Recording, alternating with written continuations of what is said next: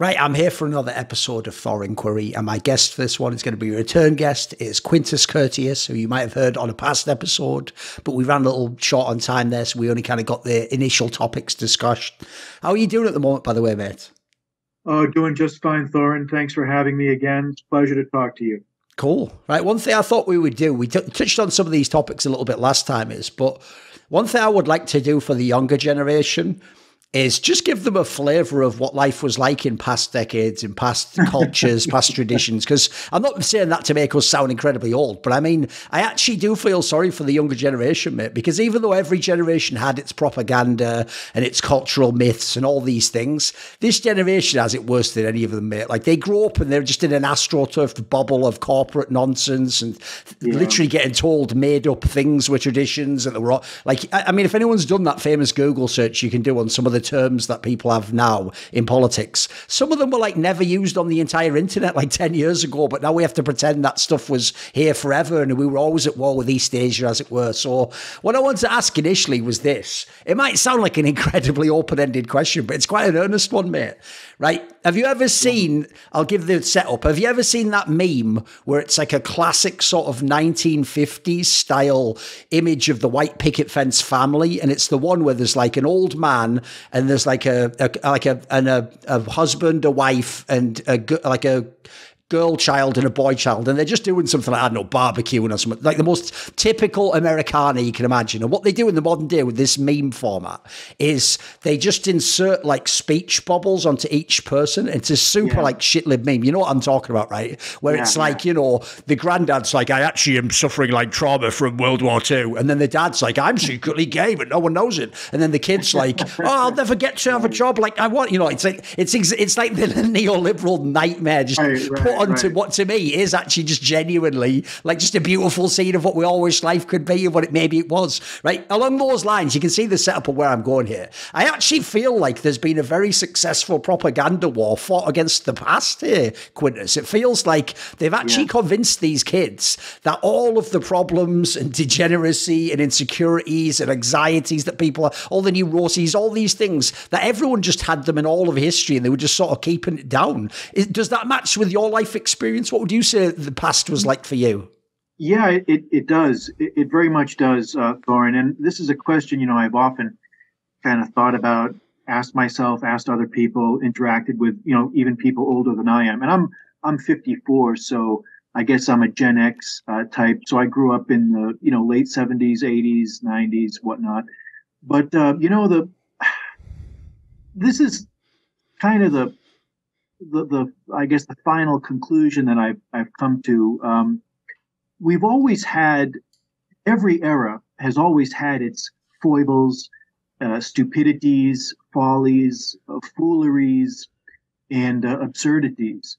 But with the speed of communications and the rise of social media and the instantaneous power of communication that we have now, everything has just been amplified. That really is the difference. I think it's just whereas in previous eras, like say in the 80s, you know, or even 90s, the stupidities had an inherent firewall. You could block them out. They could only get so far. The brainwashing, the power of suggestion could only go so far. But now it's been amplified to such an extent that you can't get away from it. It's everywhere and it's constant. And I think this is really what has corroded the power of judgment for people and really threatens, I think, in many ways, the meaning of education in some ways.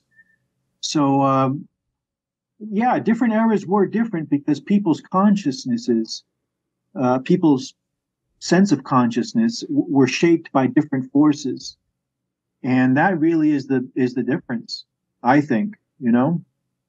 You know, along these lines, I've got a funny sort of admission to make to you, which is because of the era I grew up in the 80s in England, you can imagine probably the most, we would have said the most annoying nationality is easily Americans, mate. And the reason why was all the cultural sensibilities just go against what, in theory, our English cultural sensibilities are. So, in England, for example, you're not supposed to sort of brag and show off that you're succeeding. You're supposed to actually sort of be a bit humble and pretend like, I don't deserve it really, but I guess I'm having a good year. Whereas obviously the American way is sort of like, I'm number one, I'm the best. Like, you hate us because you win. And here's what's funny, mate. Even though I naturally fell into that, was sort of like, they are a bit brash and over the top, aren't they? It's a bit grand, especially, obviously, everyone knows the classic one where you have an American guy who's never traveled the world, but they're telling everyone America has to be the best country in the world and it's better than everywhere else. And you're just thinking, what? Come on, bro, you haven't even tried anywhere else. But here's the admission I've got to tell you here, Quintus. I actually miss that now, mate. Do you know what's sad? Is when I look at America in particularly, this is a country where whoever they are, they very successfully assassinated the cultural myth. Like in the modern day, anyone who is aligned with the kind of thinking I'm talking about is portrayed as at best like an ignorant fool and at worst just like some dangerous radical who needs to be like suppressed by the government or something crazy. Because to me, I can't remember who said this, but there's someone who said something along the lines of like, no civilization can exist with a negative like cultural myth like that. There has to be some foundation of like fundamentally we are good, we stand for the right things, and here's what we aspire to be. Right? What would you say? How have you seen the change of America in that sense for you? Because it doesn't feel like it was that long ago, mate, since everyone was still doing the USA, all the sports games and the flags. Now the joke, I mean, people will have seen recently, you would think you're in a different country, right? Yeah. Well, what you just said brings out a very important point, I think, Thorin, and it's a very deep one, and I think it's one that was touched on by a Cambridge Don named Kenneth Clark in his series Civilization. You may have heard of it. It was it's mega, yeah. Oh yeah, it's fantastic. It's a very and he said what you just said, but maybe in a different way. He worded it as confidence. One of the essential requirements, I think, of the sustenance and nurturing of a civilization is its sense of confidence in itself. It has to believe in its own rectitude. It has to believe that it is good and that it is a force for positivity in the world. And when you take away that confidence, when you crush the spirit of the nation, of the civilization, then you've got real problems. And I would absolutely agree with you. There has been a concerted effort, I think, in the past 30 years to systematically try to dismantle the traditional pillars of American culture, and also in England too. I've visited your country twice now and enjoyed it both times. The English-speaking countries in some ways are under attack by this. Oh, for sure. This neoliberalism, neo-Marxist philosophy of life, where everything that we did was bad. Yep. It's all evil. It's all based on whatever ism you choose to slap on it, whether it's classism, racism, genderism, sexism, feminism, whatever evil du jour we decide to use. And this is having a very, very corrosive and dangerous effect on the youth, because if they're brainwashed into believing that they're bad, then how are they going to defend themselves from internal or external attack? And this is very, very dangerous, but it's pushed. This stuff is pushed by the powers that be because it helps them maximize their wealth. It helps them sell more things. It helps them turn you into the perfect consumer. So this is why we have to really fight this trend, because it's a matter of survival at this point. Yes. I mean, along these lines, one cultural area I can really see this in is actually what they've done to things like popular entertainment for children. Because when I was a boy, one thing that was really cool was when I would go to some of my older relatives, they would just keep the bedroom of whatever, my uncles or whatever, the same way that basically, like, it was like a museum. It's like whatever day that guy left 2 decades earlier, the room was the same. But as a kid, what was amazing was when I went in there, they would have like books and comic books from when they were a boy, like 20 or 30 years before me. And when I would see these comics, I remember thinking like, wow, what the hell? Like, because almost none of them obviously were superheroes. That wasn't really a big thing in England back then. All their comics they read, mate, were like being like a Navy guy on the oceans, or pirates and adventure, or being a soldier and you're the hero in a battle that's going to fight through some of enemy lines, or you're a spy and you're trying to gain some information, or you're a detective and you solve. These are super aspirational sort of like things if you're a kid, though. Like if you're a kid, you vibe with this straight away. Like that's exactly the perfect plot for you. Whereas if I look at that now, they have turned it into some sort of consumerist nightmare, and really a lot of those things are actually portrayed as negatives now. If you look now, almost everything's postmodern, right? Everything's sort of corrupt. There are no ideals, it feels like. Yeah, I know, man. It's you're exactly right. I mean, in the old days, it was there was a concerted, and if you look at the books and the like you said, the pulp novels of the early 20th century, in both U.S. and England, they were very nationally minded. Yep. It was about teaching the. I have a very wonderful series that I learned that I was required to read as a kid. They were published, I think, in the 60s.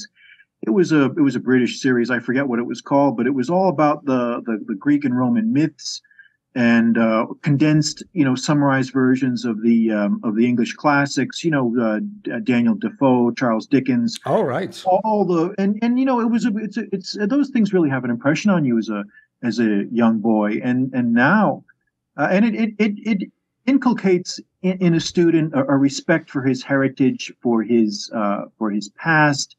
I think for humanity in general, but now it's just been replaced by this just utter nothingness. I don't even know what to call it. It's just this sort of empty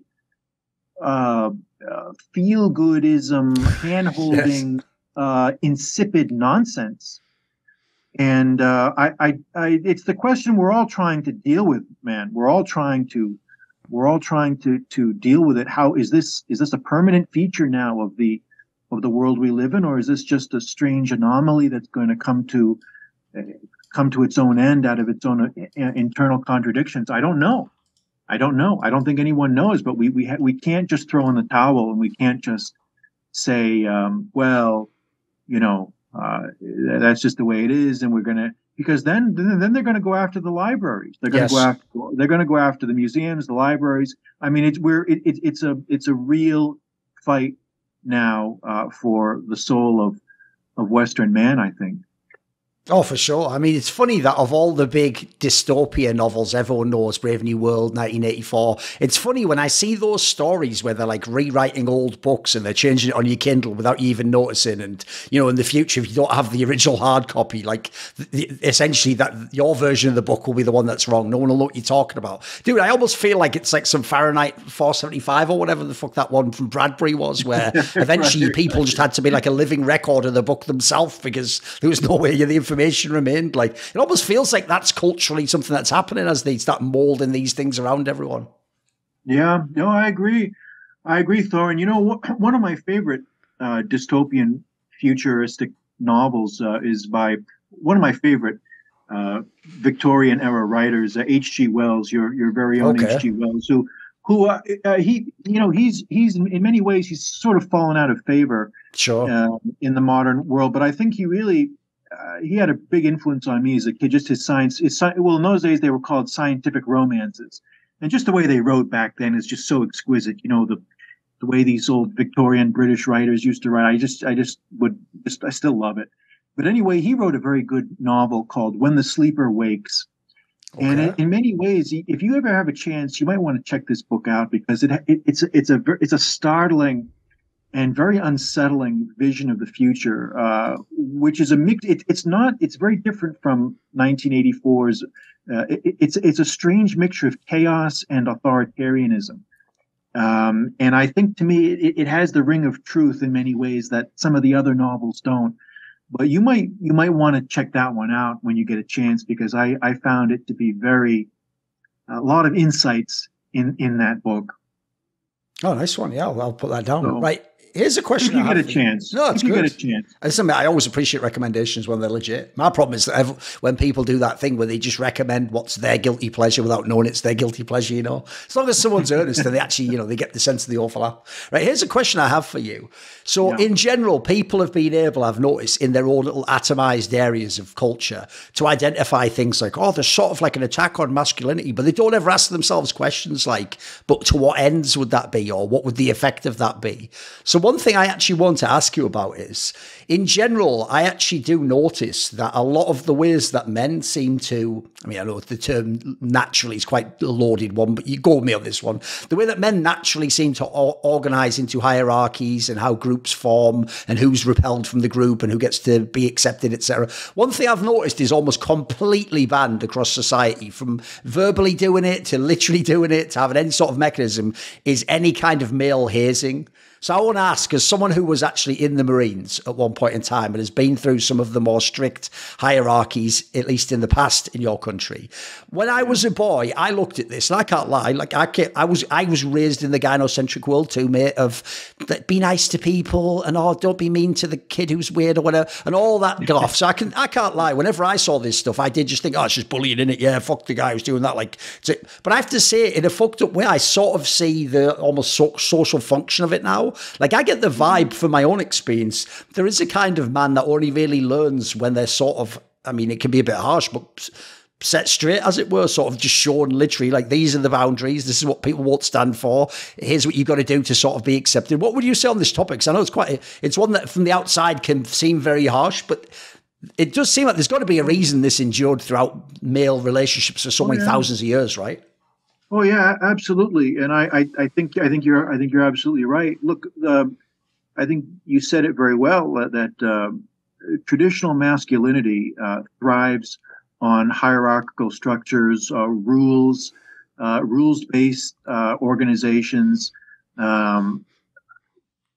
understanding and respect for the martial virtues, for honor, pride. Traditional concepts that are in many ways deeply threatening to the modern consumerist ethic.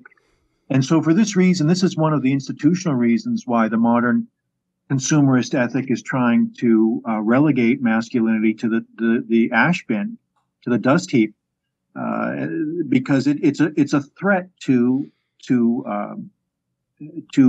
expanded governmental and corporate control of the modern consciousness.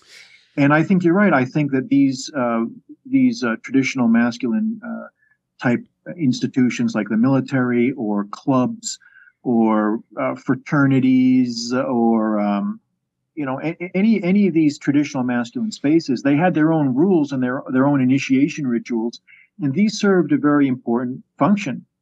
And obviously nobody is saying that people should be abused or killed, but there definitely needs to be some sort of initiation. There needs to be you should have to pay for your entry. Yes. You should have there needs to be a price of admission if you want to be part of the club. Otherwise, it becomes meaningless. Yes. You can't. Men. This is just how men as primates and organisms relate to each other. There needs to be an understanding of hierarchies, and there needs to be trust built amongst the different members. And how can you trust anyone if they have not been through a similar experience? Yes. You can't. And simply, you're right, that there are many corrective measures that need to be taken to socialize new initiates into these clubs. And this is nothing new. In the ancient world and the medieval world, you had guilds, you had religious orders, you had military orders, knights. You had in the ancient world, you had philosophical schools. Yes. You had Pythagoreans, you had Epicureans, you had Stoics, you had mystery religions, which were very cult-like and they were very rules-based. All of these things now are frowned on as somehow evil and oppressive, when they have a very, very long tradition throughout the world in every society. And this is, I think, is what needs to be kept alive. Yes. Along these lines as well, I think another aspect of how, here's one thing that I almost see this as like, this was like a sleeper idea planted in society, and it's only now that it's sort of come to bloom that you see the horror that was there all along, which is, I used to, when I grew up, again, you're right, actually, by the way, there's a lot of mirroring between the UK and the USA, and it has a similar decline, and you can almost look at the things, and it's just, one's got a different flavour because it suits the British sensibility, one has one for the American one, but the end goals are the same, clearly. When you look back in the past, I also do look at these societies and I see an element whereby, to me, the hidden like weed was egalitarianism. Because when I was young, I didn't know this, but essentially this was just my operating system. I thought the best thing you could do was just be fair to everyone. I didn't realize what a loaded term fair was, that someone else was setting my meaning of what fair was. And so I really did think, no, you shouldn't believe in any categories. You should believe everyone is capable of everything. They should all be given a chance. And what I realized is, like, that's just not any logistic way to run anything. Like, you wouldn't just say, oh, I need my plumbing fixing. Like, oh, you random guy in the street, you give it a go, mate. You could probably do it. You'd make sure you found someone who's a specialist. You know, you would go and you would seek someone out with certain qualifications. But in society in general, we've been told not to do that. And the reason why I bring this up is because I think the most insidious part of it is they always sold you it along the lines of what sounds great. It sounds like sort of a higher ideal of philosophy, right? The idea that everyone should have the right to think what they wish and to be able to express their thoughts, and we should be allowed a forum in which we can do this. But I've noticed they've sort of like taken that concept and blurred the lines, and essentially it's just to trick you and me until anyone do anything they want. And then essentially by the time it's too late and you go, whoa, this is a bit out of control, they go like, hey, whoa, you're a bit intolerant, aren't you? And it's like tolerance was just like the sort of smoke screen to get all these things under the wire, as it was. Whereas now I have to say, even though I used to view this concept very negatively, I now see how important gatekeeping is, mate. Like, actually, if I look back now, I wish I could have gone back and gatekept certain people out of my communities or my fucking circles or certain areas of my job. I should have been a lot more ruthless, you know. What would you say to this topic? Because it's just something I've been thinking about myself recently.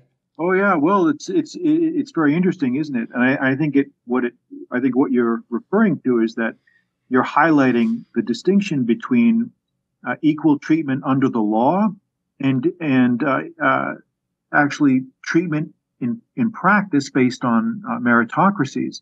I don't think anyone would argue that in a theoretical sense, everyone should be treated equally under the law, when in terms of the law should be applied dispassionately to each person. But that does not mean that certain systems don't depend on meritocracy. There's a difference. There's a difference between a theoretical treatment under the law and, the functioning of certain systems that depend on knowledge and experience and competence. And you can't just have an idle dunce in charge of a system that depends on merit or competence or presence of mind.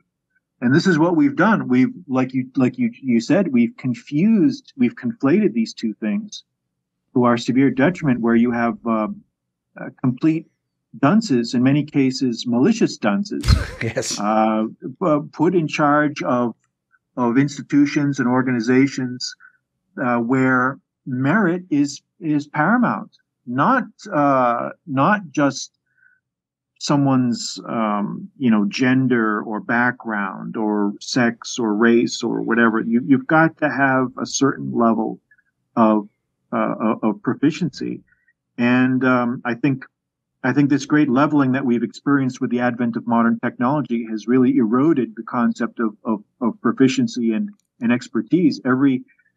Again, the new technology has been good in some ways. There have been some positives. It has sort of opened up the field to people that may have been shut out in the past. But on the other hand, now every insolent dunce believes that he has a voice. And as we all know, that is not the case. Yeah. Every impertinent clown believes himself competent to speak on the workings of the timepiece, when he should be just watching the hands move instead of seeking to repair it. By the way, this will sound like the ultimate boomer question, but I'll ask it anyway, because I'm just a very earnest and curious person. So here's the question, right? One thing that I do see, and people, this might sound so dodgy when I say it like this, but there's no other way. This is just the way I experienced it in my life, mate. When I grew up and I lived in quite a poor town in the northeast of England, if I was a 12-year-old kid and I went out, me, 2 or 3 of my friends, I would never do this, mate. But I was just raised better. But if I had ever got out on our BMX bikes, and I saw some guy who's like 40, obviously has a job, probably a family, and he was walking home from the pub or the shop or something. If I went up and was rude to that person, not only one, might he just, we used to say, give a clip around the ear, might just punch you in the head, but also he might just go and tell your parents. You might just be fucked up when you get home or the next day or at church or whatever. It wouldn't even have crossed my mind to do that. But in the modern day, if I go like 10 years forwards each time, that exact kind of scenario not only increases in frequency, but in the modern day, there's no world where the guy can give the person the clip around the ear. If they went and said something, I don't think the parents would give a fuck anymore. That's an area where I have in my own lifetime seen like a degradation. Like essentially, this even interjects into my world as a career where on the internet, I am someone who publishes content and has to interact to some degree with fans.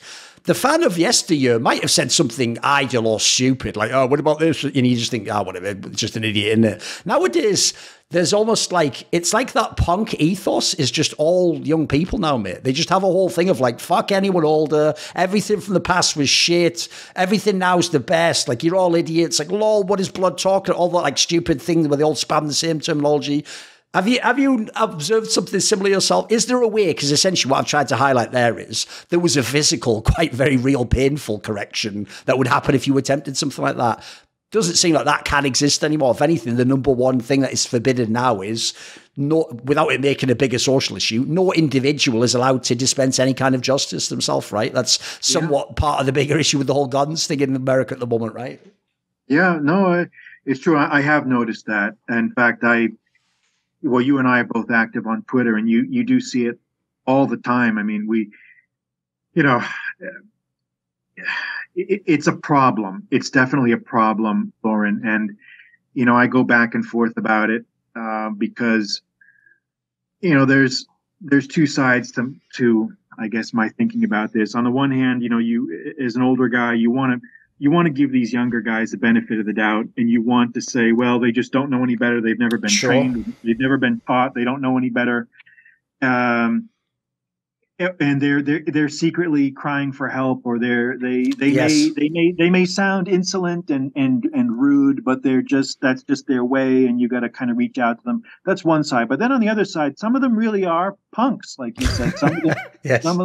Some of them do need to get, as they used to say, cuffed about the ears, as maybe as maybe Dickens would have said.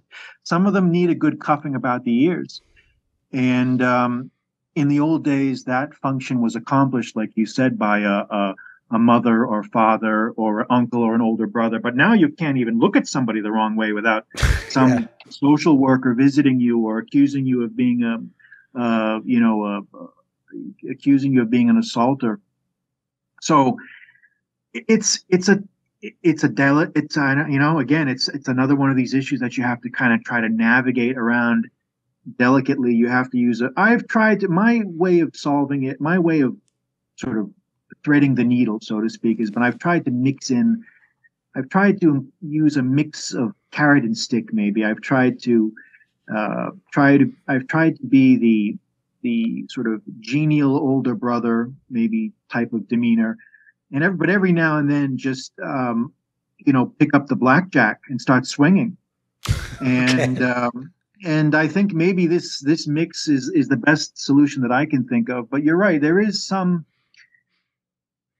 does seem to be a level of the lack of respect for tradition and authority goes even with those young guys who claim to be proponents of traditionalism in the past, and they want to post a bunch of Greek statues and let's revive the past. Then if you tell them anything, then all of a sudden you're out of date. That's old fashioned. You don't know what you're talking about. Well, it's like you want to say, hey, the world will teach you, man. You may think you know it all now. You may think you have all the answers, but you're going to find out. And with those guys, you have to just let them let them go their way. You can only say so much, Thorin. You can only say so much. And I like to think that if you just get enough of this information out there in between their ears, eventually they will see the light. Like it may the light bulb may not be turned on for a few more years, but they will eventually realize the truth of what you're saying. Yeah. I mean, this to me is why I get the vibe when people were younger, they were sort of told, like, no, this is the job of a young man. Like, go out there and find adventure, like, go to another country, do some job, take on some responsibility. Because if you do that, like you're saying, like, life will just start teaching you immediately. And if you're a slow learner, you'll have a very bad experience. But because I have to say, the weirdest thing about being young is the irrational self-confidence that people have when they are a teenager / becoming adult, because every decade after that, even if you get really good at something, so you have a natural confidence that, I know what I'm doing. I agree with you. It's more like the more I go through life, the more amazing I realize the learning never ends. It just gets more and more and more. It's quite a thrilling concept sometimes. That's right. No, you never stop learning. I'm, like I said, I still feel like I learn something new every day. And even when you think you've got a grip on it, then the rules change and you have to relearn something else. So you have to just condition your mind to be receptive to new ideas, and you have to hope that your mind does not become so ossified and so set in its ways that you close out your mind. And I see that with a lot of older guys. They don't want to hear, they don't want to keep abreast of current developments. And I think we all have to do that now. We just have to. Sure. Well, but what the hell, man, So, got to do the best you can. Right. If anyone follows your Twitter or has seen your blog updates over the years, they will know you're a big cinephile. You're a big into film and cinema over the years. So I picked out a few that I saw that was some interesting overlap with. I wanted to just talk with you about some of these movies. So one that I actually only just saw recently, even though it came out like a year ago or whatever, was that movie, The Northman, the one where it's sort of like a Viking-esque character who goes on a journey. And what I'll do is, in general, I'll try to do spoilers, but I'll just talk around it. So basically, one thing I would say I want to ask you about with this movie was, I was shocked how it seemed like it had very mixed response from a lot of people. Some people seem to ignore it or do the usual thing where they just decide it's terrible for a bunch of social reasons or whatever, that thing where people do that grift. I actually thought this movie, I don't even know if I'd describe it as a great movie. Like, I don't even know if I'll ever watch it again, but I thought it was incredibly compelling. And the thing I thought was very cool that I wanted to talk to you about was, one of the things I found really awesome about it was it didn't try and do what all the modern Netflix movies do, which is it wasn't a movie about the past, but still use it as an excuse to crowbar a bunch of modern, like, liberal philosophy into your head. Like, this felt like the joke was, if it wasn't for the fact movie technology didn't exist, you could almost believe this was just a story from thousands of years ago in this particular period, because it seemed like it had its own morality, its own way of thinking, its own worldview, and it never seemed to attempt to sort of appeal to the modern view. It seemed to just sort of be like, if you want to come into this world, you just got to accept that it just is the way it is here, right? Yeah, no, I enjoyed that movie, and I want to make sure we're talking. That was the one. It was kind of almost like a Shakespearean. Yes, it was sort of like a Hamlet. Yes, it had. Yeah, no, I found that a very compelling movie because it transported you into that world. That was done by the same director that did. I very much admired his first movie, which was called The Witch. Oh yes, yes. Which was set in my neck of the woods in New England, in colonial Massachusetts, and I thought that was a wonderful period piece, and which was made with a great deal of meticulous attention to detail, which I respect. His name is Eccleston. I can't remember. Like Robert Eggers or something, I think. Eggers, that's right. Yeah. Yes, that was it. Yeah, there was the word egg in there somewhere. I thought the movie was very. It had a nice mixture of realism and sort of surreal, mythical qualities at the end. And I felt like you said, I felt that it transported me into this very harsh and unforgiving Scandinavian world of 1,000 years ago, and I just found it a great movie experience. And I think the problem is, people try to. I think a lot of these critics, they try to read too much into movies, or if they feel uncomfortable, they try to condemn them for some reason, instead of just taking it at face value is this. Look, this is just a director's attempt to be thorough and to give you a realistic experience. I mean, they have to politicize everything. They can't just take it for what it's, take it as it is and just judge it on its own merits.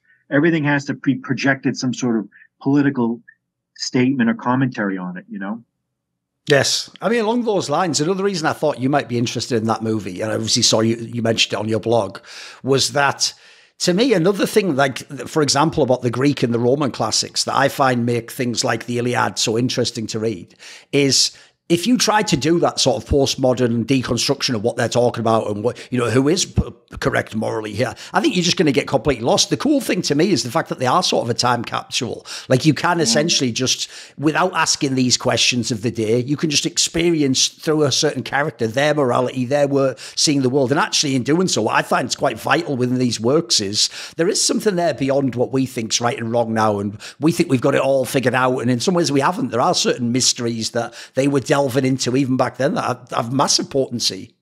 Yeah, that's right. Yeah, no, I think absolutely right. I think these old classics, these old epics and lays and stories and ballads, bards. I think these were repositories of psychological and moral truths that were far more sophisticated than we moderns like to give them credit for. And that's what I thought, and I think the movie reflected that. There was a real understanding of the nature of power there, and revenge, and how to methodically go about handling yourself in a situation where you really had no control over things. So yeah, I think I hope that director does more historical epics like that. I think that's his thing. That's his forte. A film I know you have a great deal of affection for, and I think it's really good too, but I have a friend where this is one of his biggest complaints ever in cinema, dude, which is he says not only does he think this first movie is mega, but apparently there's like 20 books in this series and they only did the first one. So I'm, of course, talking about the inimitable Master and Commander, Far Side of the World. Give me some thoughts on this movie. If someone hadn't seen it before, how do you sell this movie to them? Because I think this is a banger, this one, mate. Oh, it's a fantastic. I actually was lucky enough to see the original ship that was. Oh, really? Okay. On which that was filmed. It was moored. This was about. Oh gosh, it was moored in somewhere in, I think, San Diego Harbor. This is back in, I think, 2016. I happened to see it. Oh, okay. I didn't go aboard the ship, but I like walked on the pier, like walked by it, and it was just a beautiful vessel. But in any, what I really liked about that movie was number one, just the fidelity to the naval life of the British Navy at that time. Just the real attention to detail. The way the commands were called out, the scramble to general quarters, the living under the constant threat of powder and shot. And yeah. I just felt and also I think it just embodied such a very, very admirable leadership quality in that commander is portrayed by Russell Crowe. Because we just get so few examples of good leadership these days. It's nice, yes. And it's refreshing to see the virtues of a commander who sort of combined this kindly, in some ways a fatherly quality, also with a very stern and strict ethic of fairness and aggressiveness, really, as a commander. So I just I never read the book. My father read the entire series. I mean, in fact, he sent me. My father, bless his soul, he's an old gentleman now, and he spends a lot of time reading. He sent me the full series after he read them all. He loved them. I haven't read them. I've heard everyone's into it, raves about it. Like I say, I've just never tried it myself. I should though. The movie looked great. Yeah, I probably should too. I love naval history, and but it was nice to see a director really do justice to that world, to that ethic, and to the relationships between the characters. Because I really do believe that I think embodies the very best of the British naval tradition, frankly. And I think that's a tradition that we as Americans were direct inheritors for. I mean, not many like to admit it or want to talk about it, but we're a product. The American Navy is basically a direct product of the British Navy, and I think it's a tradition we can be very proud of. And this movie really, I mean, frankly, it made me want to leap aboard the masthead. Yes, and climb up. It made me want to just pick up a flintlock and a dirk and just take to the masthead. It was great. It was fantastic. Along the lines of what I said earlier about like the concept of like the way you're accepted or not by male groups, this movie also contains an amazing portrayal of this. If you remember, there's that character in it who's sort of the wimpy character who no one likes, and they all think he's like a jinx and that he's going to cause like the ship to sink or something, and he's just useless at everything. He's exactly the sort of person that, like, I can see why women see a character like that and they just have the mothering instinct. It's like, oh, leave him alone, give him a chance, guys. And it's like, if you're in a scenario, any kind of a war-related scenario, and I can tell you this from even just from my job, mate, where I work in competitive video games, and even though it's just a video game, this is like, you win or you lose. There's massive stakes here. And I can tell you, when people get a reputation, mate, as either they're a bit wimpy or they fold under pressure or they can't be relied upon, there's a natural male repulsion to that. And I can see where it comes from, because in these days when it really was life or death, you can't look down the line and see a guy you can't trust or start crying and give up the ghost and all just, like, in a fucked up way. You have to get rid of those people before you're in the life or death situation. When I was a kid, again, I would have seen this movie so differently, but there is just a harsh reality about that to being a man, I think. Yeah, that's absolutely correct, and I think it's a lesson that we're going to painfully have to relearn. Yes, we're going to have to painfully, guys like us can talk about it and preach about it and write about it, but the problem is if it's not practiced and not valued. And look, we're never going to see the end of war. Another big one is probably going to come soon. And we're going to have to painfully relearn lessons that were learned and given to us centuries past that we've forgotten or deliberately neglected. And yeah, that movie has plenty of, and there's so many examples of that. This ethic of selfless sacrifice. And I really do believe, Thorin, that the vast majority of men will rise to the occasion to the best of their ability when called upon. Okay. But the problem is they're just never challenged today. They're not given the opportunity. There are very, very few true malingerers, true anti-social. Those types do exist. They are out there, and that cannot be corrected and need to be dealt with a very. And believe me, in the British Navy, they knew how to deal with them. Believe me. As you know, and I know, they did exist, and they were dealt with in ways that are today considered maybe barbaric, but in that era were frankly necessary. Because this spirit of sacrifice also extends not just to correcting those who needed to be corrected, but there were. You remember there was a scene there where a man, I think, takes a few cannonballs in his arms and leaped overboard when he felt he was a burden to the group. I mean, again, it's to the modern viewer that might seem to be horrific, but things like that really did happen. That's not an exaggeration. I mean, there were you may even remember there was a British party of explorers. I forget if it was the North or South Pole, but there was one man who realized he was a drag maybe on the survival of the group. Oh, Captain Oates. Yeah. He said, "I'm going out, gentlemen." Yep. And to me, this frankly embodies the very best of the British ethic under fire. I'm going out, and I may not be back for some time. Yes. And everyone knew what he meant by that. Yes. And I think that's just the most sublime type of heroism that you can imagine, and it still exists. We haven't lost it yet, but the problem is most men don't have a way of expressing it. We have not yet had opportunity, but we will get our chance. Believe me, because these things, challenges never end. They continue, and we're going to see something happen soon, I think. Yes. Another movie, I know it's a classic, is obviously going to be The Deer Hunter.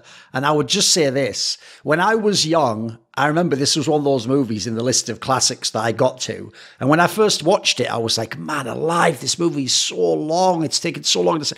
And I think essentially my mistake was I was trying to watch it like a normal movie with like a plot, and I'm trying to like progress the character. And what I realize now, I've never been in the military, so I'd love to get your take on it, is it seems like an incredible portrayal of how events that happen in war could be so incredibly almost searing into the mind and the soul that you could never forget them. Like, it's the first movie that ever made me understand why people could come back from war. And I've had this happen with people I knew. Like, a firework would go off and they would for real dive under the table. Like, suddenly they were just back there. It was like their brain was just back in some sort of other place, other world, other thing. And then, yeah, maybe they snapped out of it in a minute or two. But I remember thinking, like, what could have happened to the guy? That movie sort of gave me a sense of like, holy shit, if it was something like that, I get it almost. What would your take be? Yeah. Well, yeah, The Deer Hunter is a very interesting example of what you've talked about there. It came out in the late 70s. I believe it was 78 or 79. I think it was 78.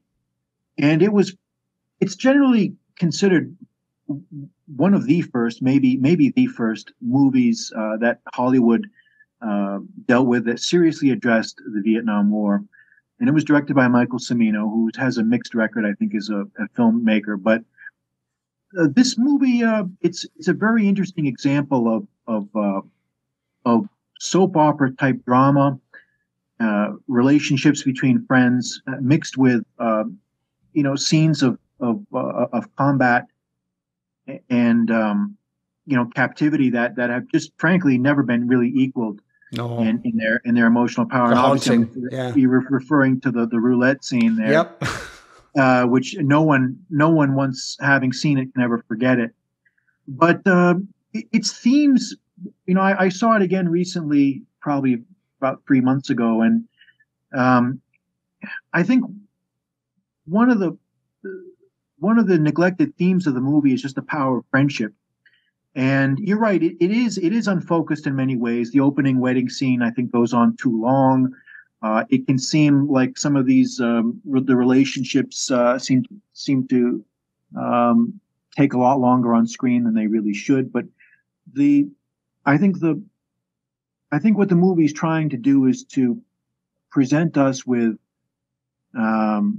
examples of how the power of male friendship can persist through the years and can overcome many obstacles, but maybe not all obstacles. Because, like you said, the Christopher Walken character was so scarred by his experience and frankly so destroyed mentally that he just simply could not get out of what he had experienced. But I think for those reasons alone, the movie still holds up well in the modern era. It still holds up well in 2023, and I would still recommend it because it transcends the themes of war and suffering to really be about friendship and the connections between men and how those relationships can be tried and tested and never quite resolved. I mean, there's one of the best scenes in that movie that I think really deserves a lot of discussion is, you remember the hunting scene where the Robert De Niro character is he doesn't let this guy Stanley use his boots. He's like, look, I told you when we come up here, I've told you before, stop fucking this up. Life is not a fucking joke. Life is not a bloody joke. You better get your ass together. You better get your shit together. And when he said that, this really was a very telling scene because it exposed the divide between these two men. They knew each other growing up. One of them had been through hell. The other one had really not been. And the De Niro character understood that, look, we can be friends up to a point, but life is life. This is this. When he's holding this bullet, he says, "Look, this is not something else. This is this." And what he meant by that was, you better get your head out of your ass. You better get your shit together. You better, if you want to be part of this group, like you said, reinforcing the identity of the group. If you want to be part of my group, you better have your shit squared away, or there's going to be problems. And I think that that was a very telling scene, But it's a great movie, very, very good movie. Right. I'm about to ask a question which, in the era I grew up in, was one of the things you were told to never ask someone, which is, since you yourself have been in the military, did you have any experiences that you could relate to in this sense? Did you have any... I mean, you tell me what you want to say on this topic. Are there any things that stick with you? Do you think you were in an era that was treated more kindly? What would you say? Well, let me first just say, Thorin, that I was never in combat. I was involved in a peacekeeping mission at one point in Bosnia. I was involved in many deployments overseas, so I do have some experience with operational aspects and being part of a team. But I would never presume. Right. To understand. Okay. I would never take credit or presume to understand what the men who had been in combat had been through. But I can say that there are some things that I can relate to. I think being part of a tightly knit group, I can relate to. I think the idea of a rules-based order is something I can relate to. And I also believe I can relate to the experience of having lifetime bonds with friends and fellow comrades who have been through similar stressful experiences. That I can relate to, because those bonds, guys who have been through similar experiences will always have that bond with each other. So I can connect with that, and I frankly I do. Look, we've all had, when I first joined and I had to go through the required rituals and required initiation rites. There were things that I had to straighten out in my person, that I got straightened out by others in my own personality. Because look, we all have immaturities and selfish qualities that need to be kind of stamped out of us. And I had to undergo this same experience myself. I made many mistakes as a young lieutenant. I made many mistakes as a young officer when I was out in the fleet on deployment. And believe me, you correct yourself very quickly, because you get, let's put it this way, you get instant feedback. Yes. But I can honestly say that my mistakes were never the result of anything malicious or deliberate. It was more just not having ever been in that situation before. That I think back now, and just some of the leadership mistakes that I made, or relating with others, you just want to cringe. You say, "Gosh, how could I have ever thought that way or done that?" But you don't know any better. When you've never been in the situation before, you have to learn by trial and error. And luckily, I had situations where nobody was permanently hurt or anything. Everybody has to learn. And same thing with the profession that I undertook after that is being a lawyer. When some of the mistakes I made as a young lawyer, you sit back and you almost want to laugh or cry or say, "My God, how could I have ever handled that way, or done this or done that?" But you have to understand. You have to give yourself some credit. As long as you're trying, I think people are generally forgiving up to a point of mistakes, as long as they see that you're sincere and it's not based on malice. That's my view. Would you say, there's no way to ask this question other than to just ask it, we'll see what you say.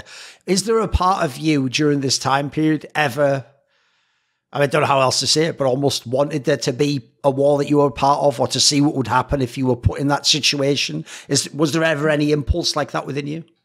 Yes, absolutely. I would not be telling you the truth if I said that thoughts like that have not crossed my mind many, many times.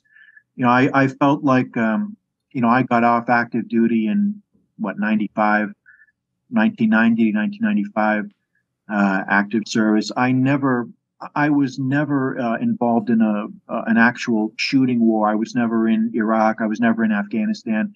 So yeah, I have to be perfectly honest. I do in some ways envy those guys because I felt I was never tested under fire. I was never tested in combat. I was never actually put to the ultimate test. And I think any young man always in the back of his head is going to want to know, boy, how would I have handled this situation? What would it have been like? And maybe someday I will get my chance. Maybe someday I never will. Either way, I'll have to just accept whatever hand of cards that fate has dealt for me. You can't wish it. You have to kind of let it happen. You can't wish for those things too much because then you run afoul of the anger of the gods. Thorin. Sure. Exactly. And I don't want to do that. Yes, it's true. Right, along these lines, actually, this wasn't a movie that I saw on the list, but you just made me think of it when you were talking about being part of the military. A movie I love is that movie Men of Honor with Cuba Gooding Jr. and Robert De Niro. It was like from, I think, 2000, where Cuba Gooding Jr. is like a guy who's trying to become some sort of high rank in the Navy, being like a diver. Oh, yeah. It's a really great movie, but it's one that to me, like the joke is, if I was any of the military branches, I would just show this movie on repeat to like school kids. If you want to make them believe that there's anything to be gained from service, this is one of the best movies I've ever seen because it's all about the idealized notion of honor and duty and that you're fighting for something bigger than yourself. And also, I would say essential within this is why I'm going to ask you about this is the notion that if you behave that way and you do things in an honorable manner in a meritocratic hierarchy, you will be rewarded. Like other people will look at that and they will make exceptions for you, or they will help you, or they will stand up for you. Yeah. They will admire the fact that you act with honor. Was it actually your experience of being in the military that was real? Because sometimes people will cynically say that's just the side they try to sell you to make you get in, but then maybe,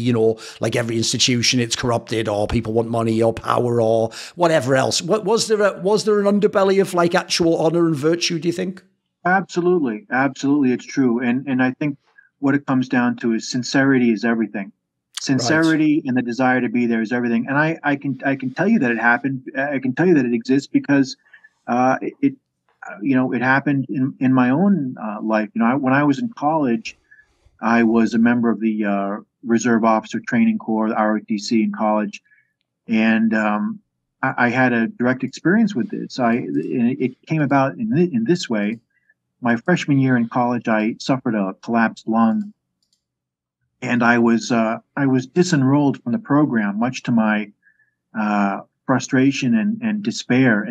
I was hospitalized for about 2 weeks while it healed, and I was immediately medically kicked out of the program because of my medical emergency there. But after I was discharged, my Marine officer instructor, we called him the MOI, who was sort of in charge of us, he fought for me to get me back into the program because he had seen me in the drills and in the physical training, and he had observed me, he had seen me, and he felt that I was deserving, that I was someone that was worth fighting for, even though I had been medically kicked out. He was willing to go to the mat for me to help do the paperwork to get me back into the program.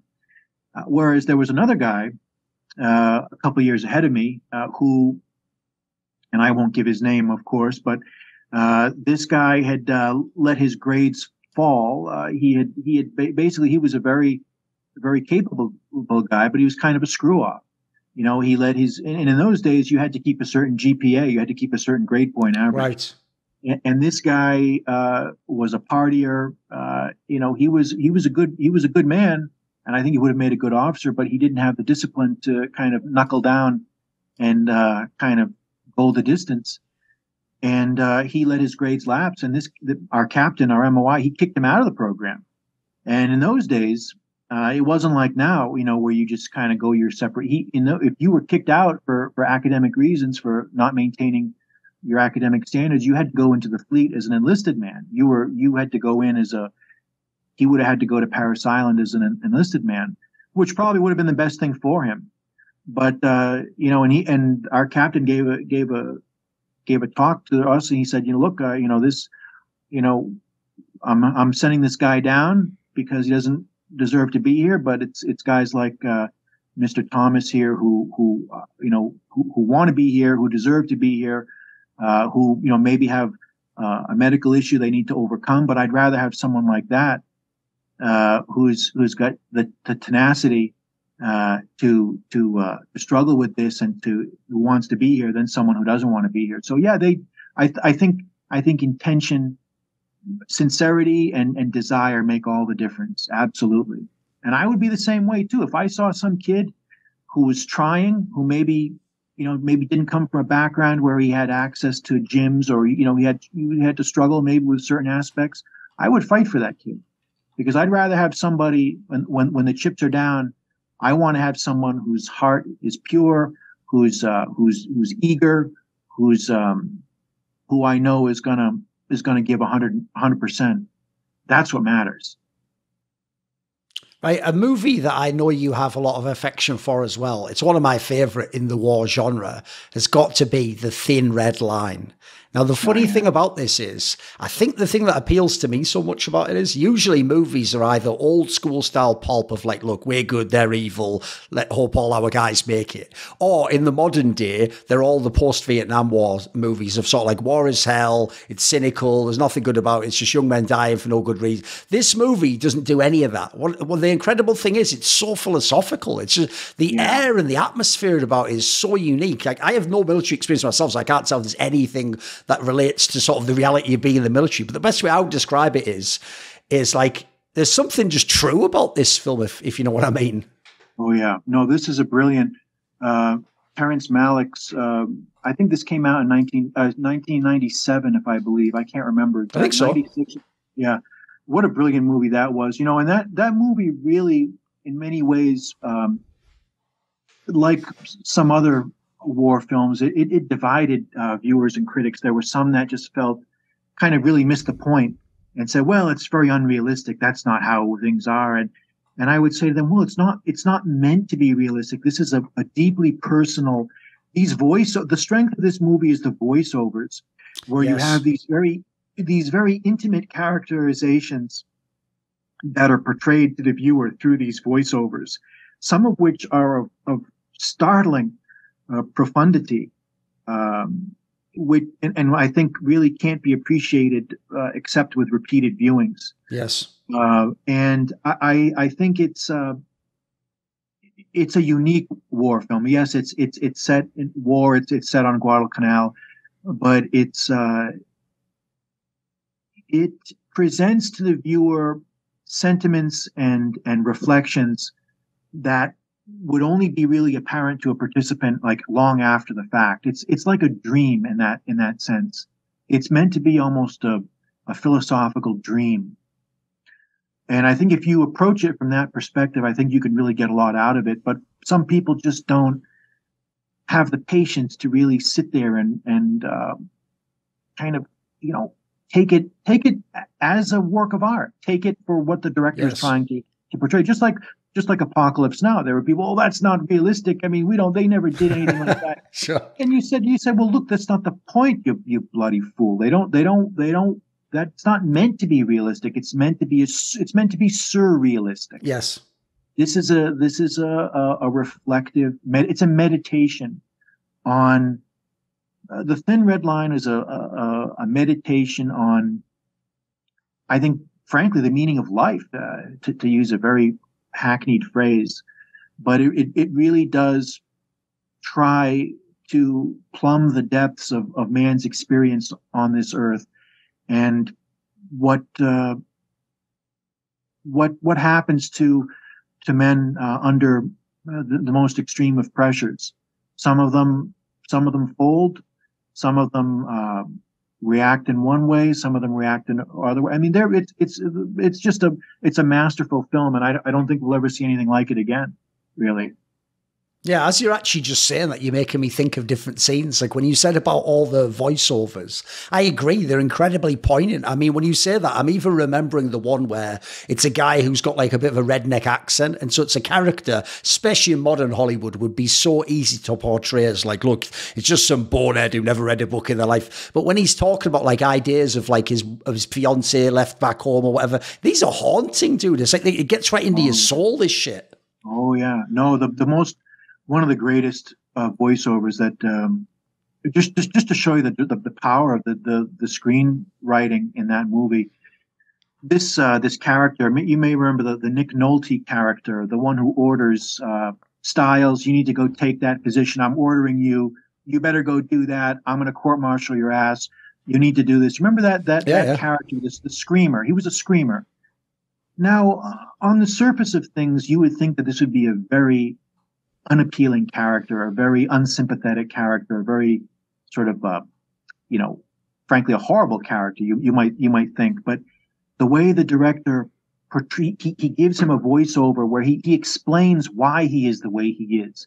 When he introduces this Nick Nolte character, whose name I can't remember the character's name, but he says, "For years I've debased myself. For years I've risen up through the ranks. I've had to kiss the right asses.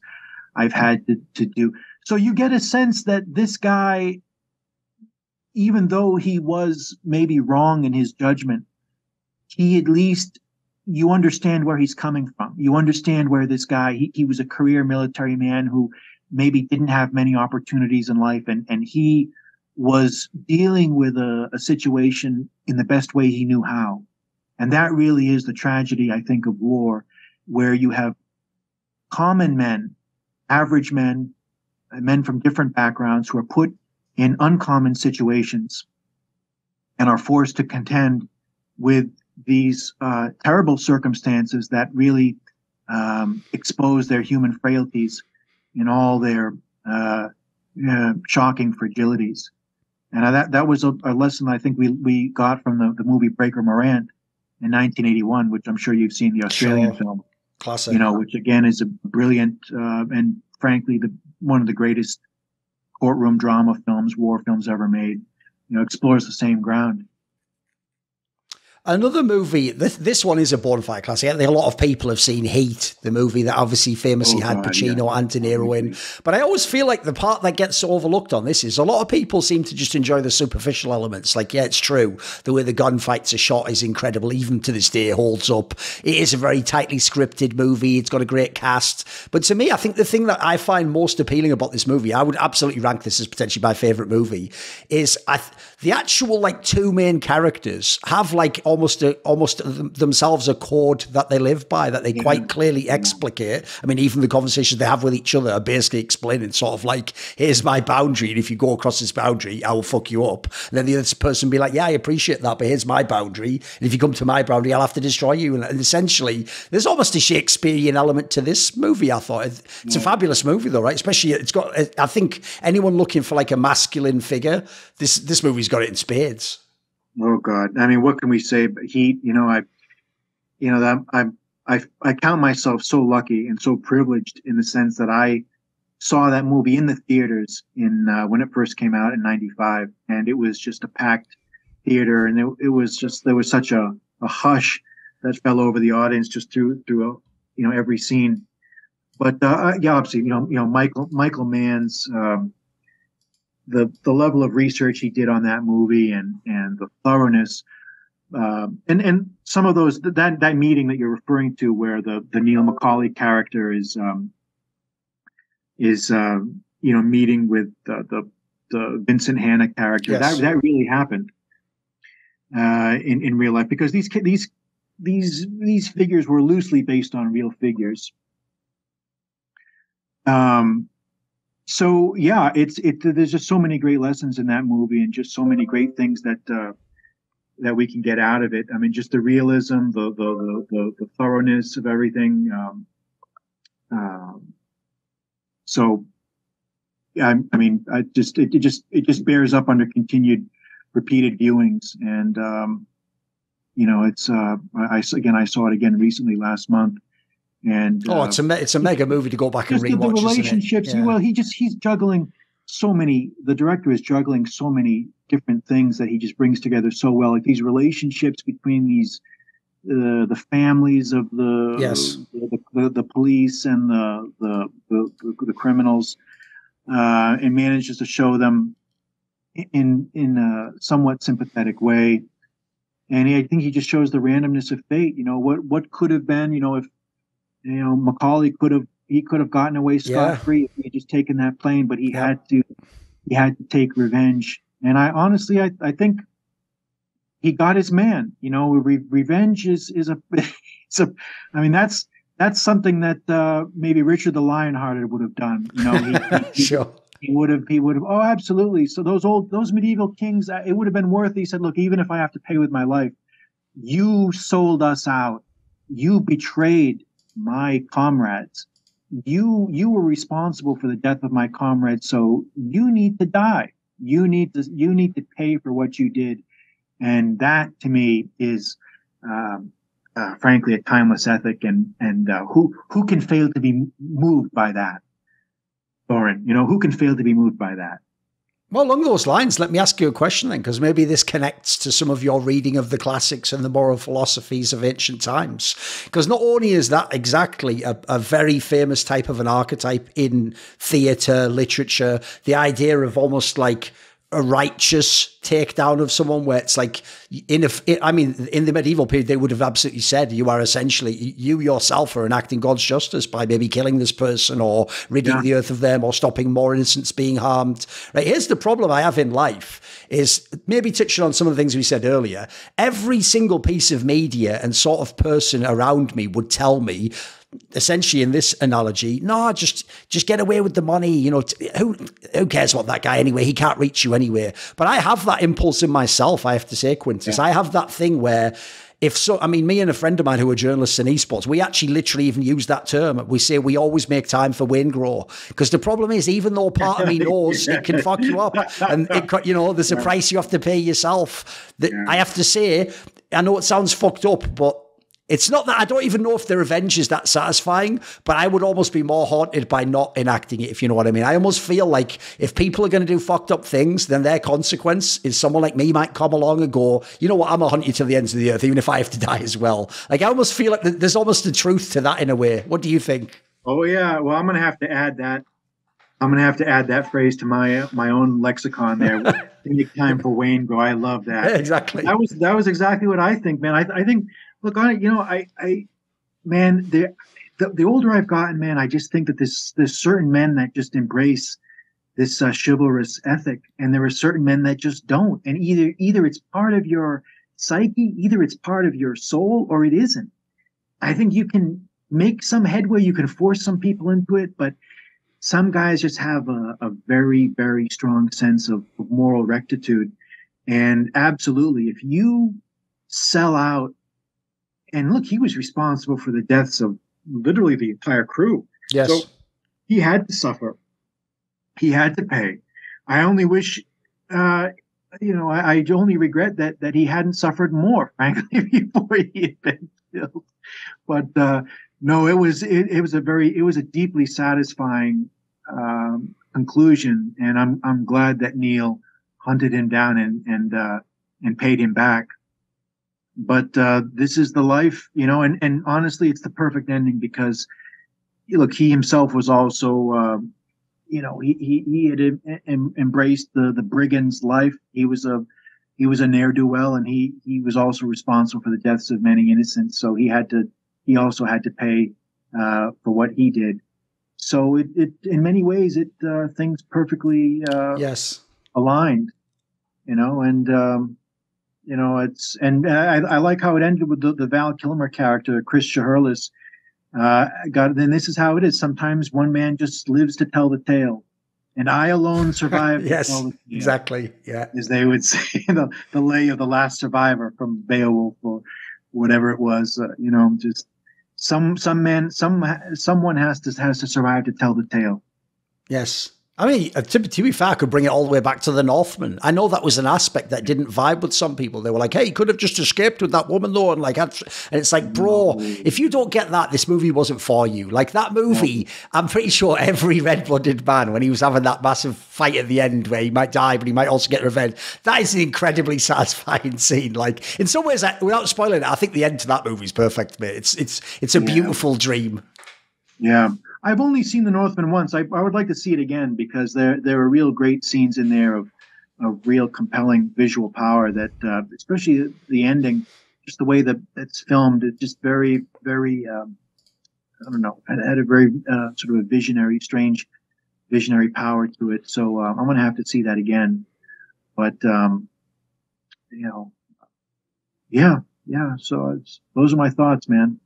It's all good. I saw also that you're actually a fan of David Mamet, who I also really enjoy a lot of his movies. I find him very well scripted. And a movie that I saw you picked out, mate, this is always one of my sleepers I have told so many people about. And the ones that watch it always tell me, like, what a great recommendation. It's going to be that movie, The Edge, the one with Anthony Hopkins. Oh, yeah. If people have never seen it, I don't know how this went under the radar, mate. The cast's amazing. Like Alec Baldwin's in it. Like, this is just, this is one of the ultimate men's movies. Like if you're a man, you want to reconnect to your dad or the idea of a past gone age, this is the movie to watch. Like this is just, to me, this is what being a man is. It's about the harsh reality of what life is, and that you can have all sorts of fanciful ideas and contraptions, but at the end of the day, you are going to have to face reality. You're going to have to actually have some skills. You're going to have to battle something if you want to survive. Yeah. Oh, I've loved David Mamet ever since. In 1986, I walked into a theater in Harvard Square in Boston, and I saw his first movie, which was House of Games. The one with the guy who's the gambler, right? Yeah, I remember this one. Oh, yeah. What I love about his movies, and I've seen all of them repeated times, what I love is that there's a real moral sense. All of his movies have a very stark moral choice that he gives his characters, and they really pose very profound moral questions. Some of them are very inscrutable. This is what I like. But The Edge, again, I think the moral questions in The Edge are, there's a number of questions, but then you've got this idea of people's sincerity, this idea of betrayal, survival in the wild. When a man is really put to the test, is he really capable of rising to the occasion? And I think it also can just show just how, characters that on the surface may seem to be friendly and well disposed, they may harbor very malicious secrets and intentions. And but the crucible of struggle brings out everything, doesn't it? And I think that's what the Anthony Hopkins character discovered. And what makes that movie so profound in its ending is where he says, they died saving my life. Well, what does he mean by that? Well, maybe what he means is that their deaths, the deaths of my friends, educated me on lessons that I needed to learn, and saved me from maybe a life of just meaningless billionaire frivolity. And I like to think that was maybe what the last line of that movie meant. I'd like to think so anyway. On the line that you just mentioned there, I'd even forgotten the aspect that the main character is supposed to be a billionaire. I almost feel like if you look around the world at the people who are the billionaires and the people we're told have achieved this incredible success, they actually don't at all fit the vibe of a great man of centuries ago. They're not like the Julius Caesar. They're not. In fact, you'll notice they themselves seem to be seeking some sort of an edge or a frontier or something to test themselves. Like clearly just stacking money alone just doesn't fill the hole in the soul or make you feel like you've advanced as a human. It's like it feels like there's something about it doesn't quite touch the sides. Like I get the vibe a lot of these, but it's why if you notice a lot of them seem to constantly gamble their whole fortunes over and over again. Like they could all have done the Neil Macaulay and just leave and had a chill life just on a yacht forever. But there's clearly something about that doesn't really satisfy. I get the vibe. What do you think? Well, I think what you're getting at is these characters have to make choices, And, those choices have to be based on what their value system is. And I think we would all like to think that when we're put to the test, we will make the choices that are congruent with proper values and moral rectitude and everything. But the truth is, nobody really knows. I mean, we like to think that we know. We would all like to believe that we'd rise to the occasion, and we'd all like to believe that we would, do the noble and proper thing. But I guess the real beauty of those extreme situations is that that's the only way you're really going to find out. The only way you're going to find out. Sure. I thought one last movie we could talk about, because in some ways it ties together a lot of the themes we've discussed. And I get the feel in your wheelhouse of movies you like, what you like about American culture, this just feels like it's the ultimate answer. And it's got to be the movie Patton from 1970 about the obviously legendary general. To me, the funny thing about this is I can see what you liked about it, because to me, it's also what makes like William Churchill on the English side so interesting, is that he definitely isn't a saint. Like, he had loads of flaws as a person. I've no doubt if it wasn't a wartime, people would think he was an arsehole. He had plenty of things that were negative about him. But it's sort of the idea of almost like times call forth the men that are sort of suited to be in that time, as it were. Like, if you have a massive war situation, Patton is exactly not only who you'd want, but to me, he is just America, if you know what I mean. Yeah.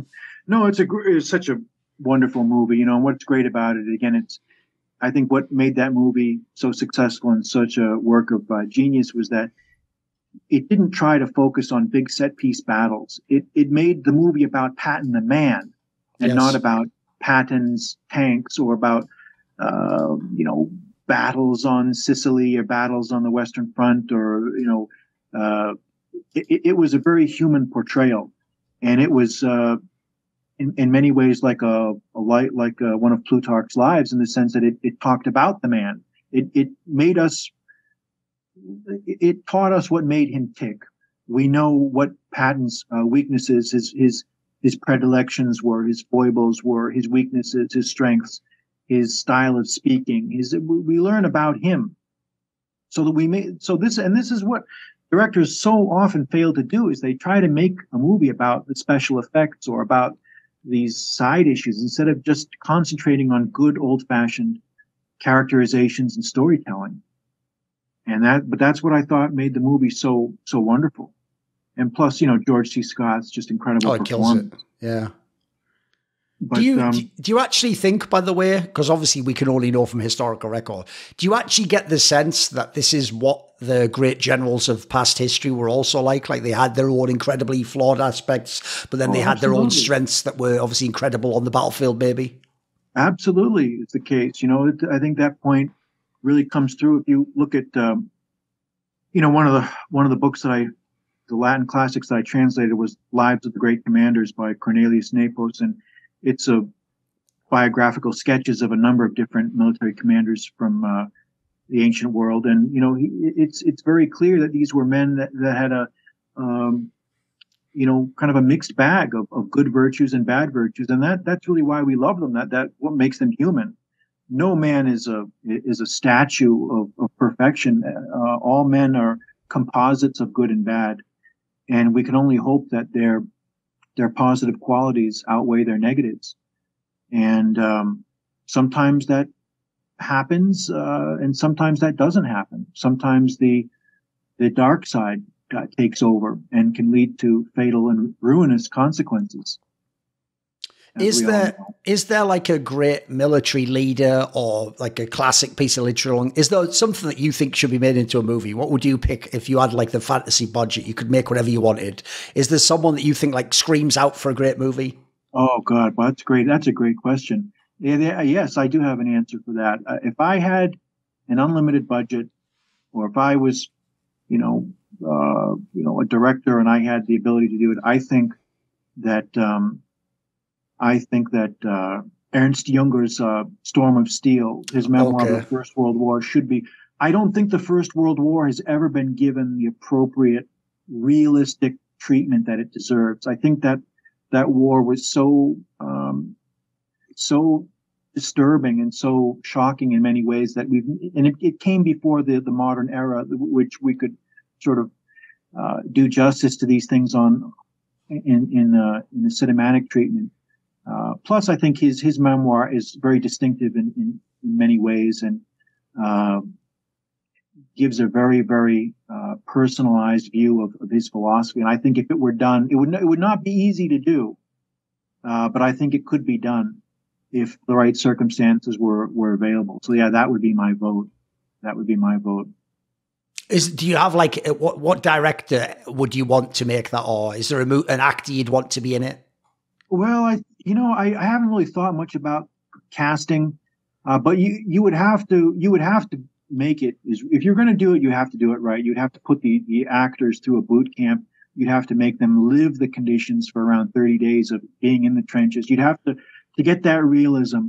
You'd have to be authentic. You'd have to get real people from the area. You'd have to get real Frenchmen, real Germans, real Englishmen, and put them in these situations. You would have to have period costumes, and you'd have to do it right. You'd have to do like what Oliver Stone did in the movie Platoon when he made his realistic Vietnam War movie. You'd have to do, and I just don't know if anyone is really willing to do that. You'd run into commerciality issues, but then again, this is where art conflicts with commercialism. Yes, but and I'm gonna have to go here pretty soon. That's all good. Yeah, this is going to be the last question anyway, mate. I would love to keep going. Maybe we can continue this next time, but I think I've thought we all have our pet projects, and it would be really nice to see someone do that memoir justice. Yeah.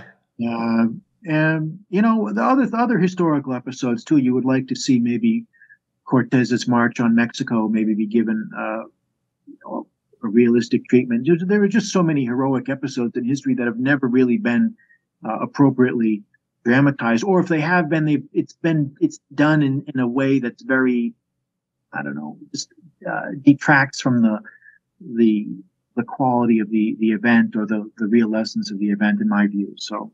My side channel is very much made possible thanks to my Patreon community. Now, this video was kindly supported by rawdota, Bo Addo Mushroom, and Yerka86. Do you want to choose a topic I focus on next on this channel? Would you like to ask a question for my regular AMA? Do you want teasers? Find out which guests are coming on Thorinquiry next for those long, interesting, but unique interviews. Do you want to take part in an exclusive, never to be released discussion with me privately? Well, heed this call to action and join Thorin's side today via the Patreon link in the description box below.